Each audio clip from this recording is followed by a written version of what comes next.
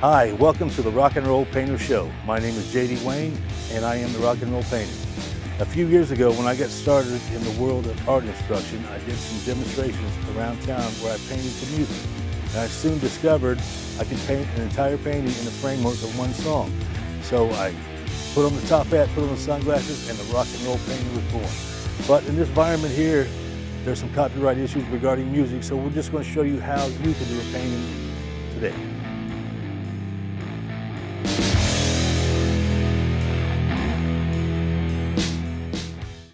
Okay, welcome back. Today we're going to do a little painting called There Must Have Been Some Magic. This is the Midwest here. It's the middle of winter, so it's going to be a nice little winter scene. We're going to have our colors roll across the screen. Let's go ahead and get started. We've got a 16 by 20 canvas. It's already been prepped with a white medium that allows the colors to blend onto the canvas. This is a wet on wet oil painting. So let's start with a little bit of a Prussian blue, a little bit of midnight black, a little bit of Prussian blue and some midnight black. Load that brush up, really tap in and really get those bristles loaded up. And let's go up here to the canvas and see what we can do. It's going to be a nice dark wintry sky, so these colors will give a nice cold sky. As I work my way down, it's picking up that liquid white. It'll get a little bit lighter along the horizon, which is fine. It's what we want. Let's get a little bit more of that color. It's got a little light, a little more Prussian blue, a little more black. Get a nice atmosphere going in that sky. Get some atmosphere. Bring that sky down to about right there. Need a little more dark in that corner, a little more dark. If the corners are dark, it helps bring your eye into the painting, so we'll make that corner nice and dark. Bring it on down. Now I'm just going to unload the brush, get some of this color off my brush. We're going to have snow all the way down here, but this way we don't have just a plain white canvas for snow. The blue will help give it a lot of shadow, really help the effect of the snow. Now I'm just going to softly kind of blend this around, take out some of the brush strokes. As you can see, it's dark in the corner, it gets light down by the horizon. Just want to softly take out some of those brush strokes. Softly take them down. Down here we'll take a little bit of them out, but we're going to do a lot of, there's going to be some land down here, some hills rolling. I just want to take out some of the brush strokes. We got a nice moody kind of sky going on. We'll set that down here. We're going to pick up a small fan brush. We're going to go back into some of that color, some of that blue, some of that black, and get a little bit of white. These trees, we're going to do a couple trees here that are kind of far away, so we don't want to, as things get closer to you, they're dark in value. So with these being far away, they'll be a little bit lighter, which will help give the illusion of distance to them. So we're going to do a couple trees. Oh, maybe a little tree right here. Just kind of touch in where I want that tree to go.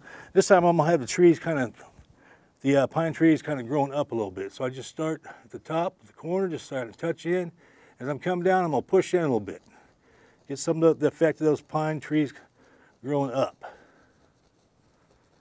And as it comes down, that pine tree gets wider at the bottom like a Christmas tree. Get some more color here, get some more of that color.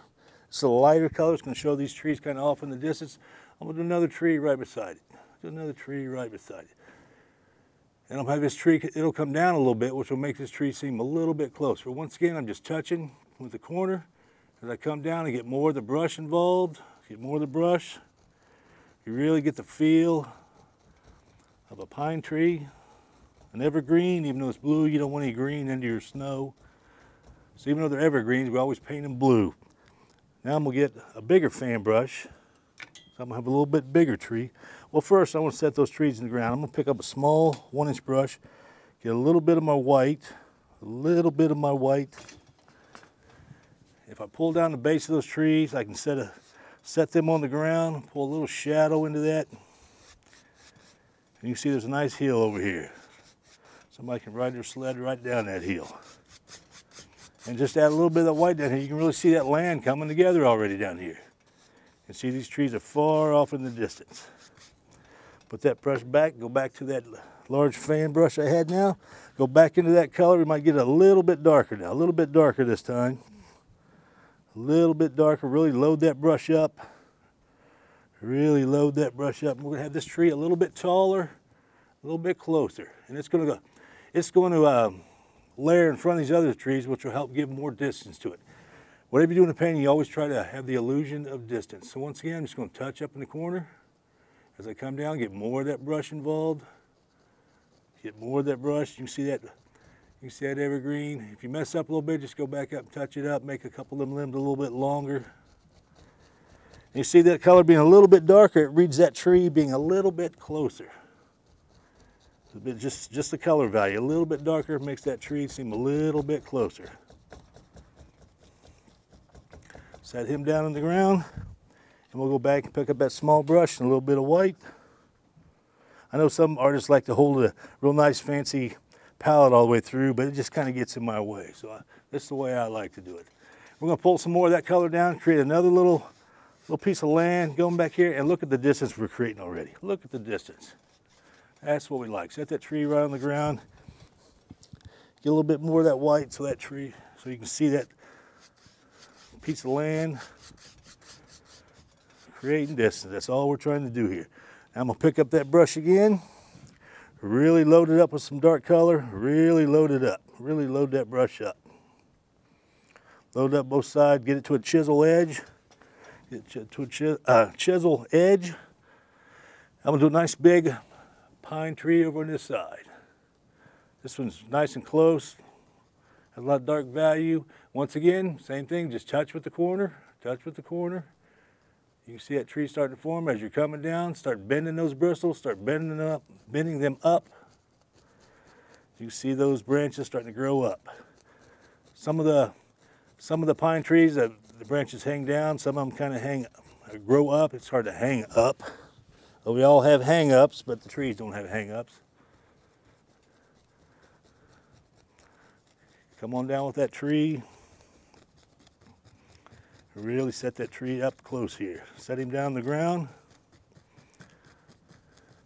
Once again, I'm going to come back with my little small brush, a little bit of white. A little bit of white, that's the trick, to set that tree down on the ground. He's not floating in the air. And really establish more of that land. Now look at that distance going around. You can see somebody snowshoeing or cross-country skiing all the way across there, way back in there, some kids on their sleds. Really see some distance here.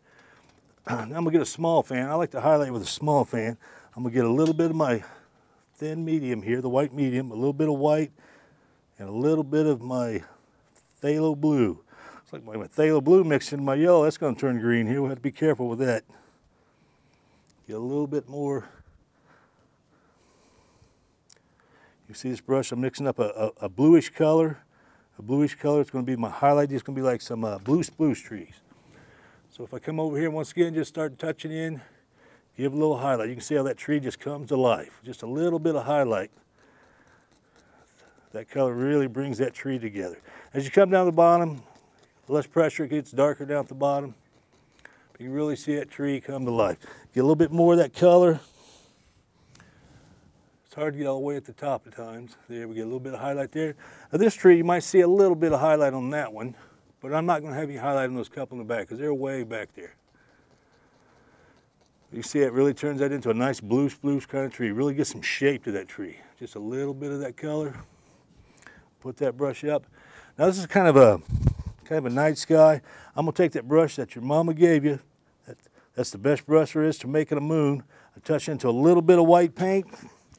I'm going to put a moon right there. Of all the brushes I got in arsenal, I found that this brush seems to work the best. The brush your mama gave you. But if you rub too much, that moon will disappear in the night. So you just kind of put that moon on there. But you never want to stick that brush into the cleaner. You got to remember that. Don't stick that brush into the cleaner. Just wipe that off. It's amazing that baby wipes will take the oil paint right off your hands. Now I got a little liner brush. That moon looks like it needs just a little bit of work to get it nice and round. So just a little bit of white paint on that brush. I'm just going to clean up that side a little bit. Like that, keep our planets nice and round the way they're meant to be. There, I can live with that. Now we're going to make it snow in this painting. And then we're going to put a little snowman down here too. Let's go ahead and make it, let's put the snowman in and then we'll make it snow. All right, for this snowman down here, we're going to take a little bit of this, we're going to take a filbert brush. Go back into that medium color we had on the filbert brush. And think about a snowman. You got 3 kind of round objects to create a snowman. Got the bottom part of that snowman, the middle part of that snowman, and the top part of that snowman. But this is just giving us the base color of that snowman. We're going to come back with some highlights and shadows and really get some shape to him. We just want to get the 3 basic shapes. 3 basic shapes. So I'm going to take a long, I got one of them around here. Okay, as I say, I'm going for a round brush for the snowman. I'm going to come into some of that dark color we had. To create a round shape in anything, you need 3 values of color. So there's our mid-tone. So if I come back with a little bit of the dark shadow, you kind of tap in on this side. That moon's over here, so we're going to have a little shadow on this side of that snowman.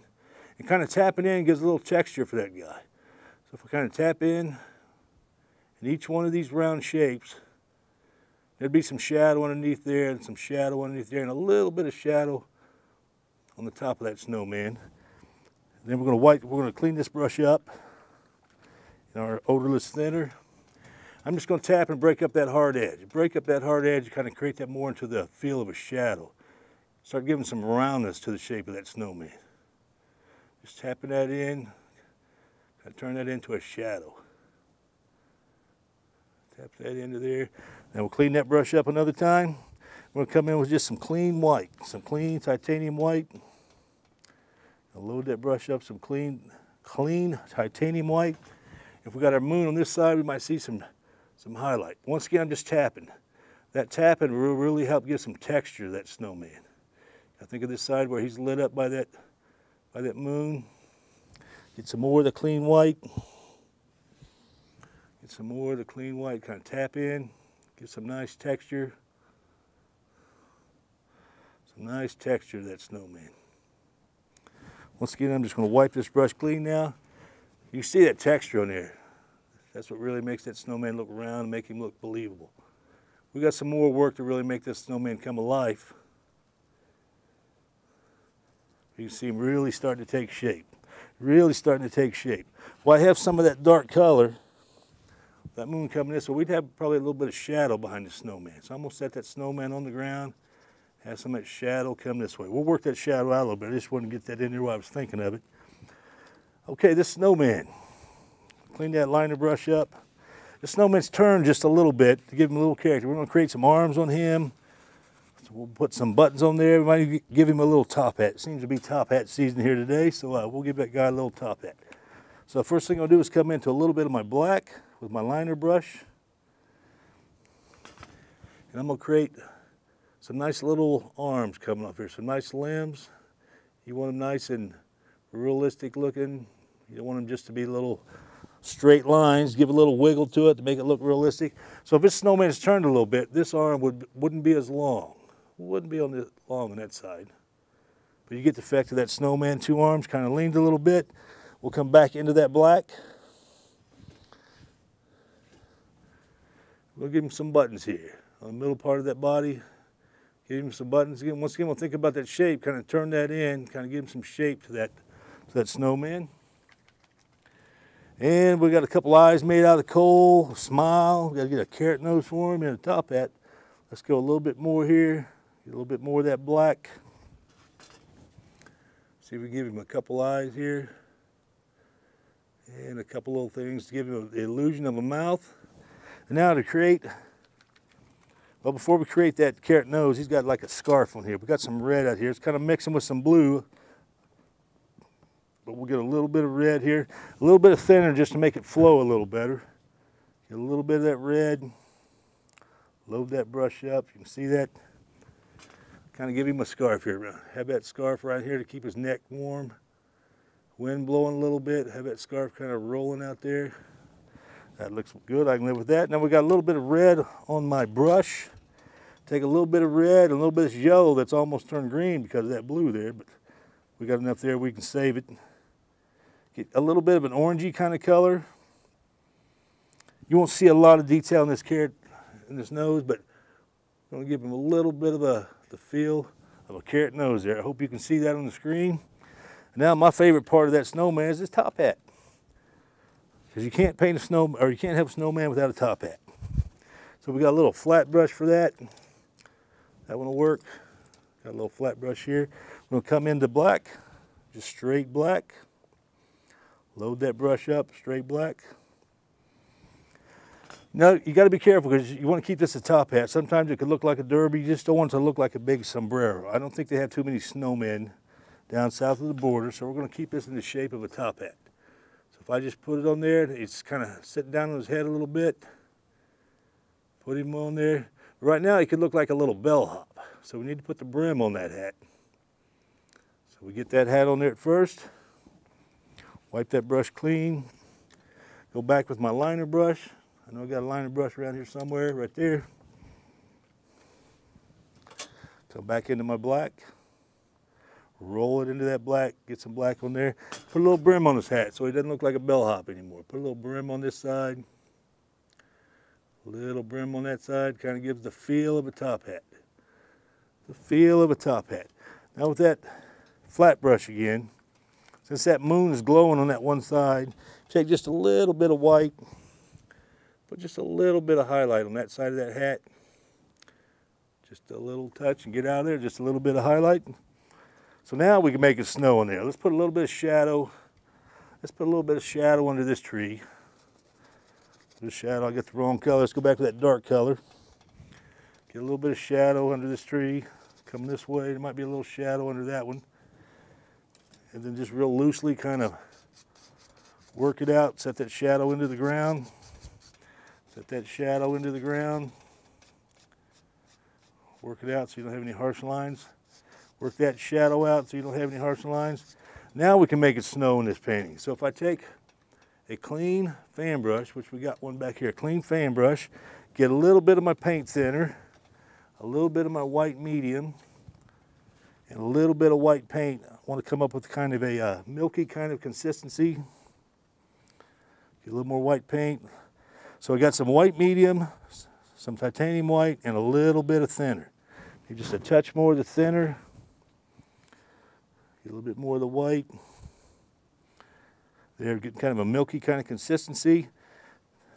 Now if I take that brush and just pull back on my bristles a little bit, I can make it snow on this painting.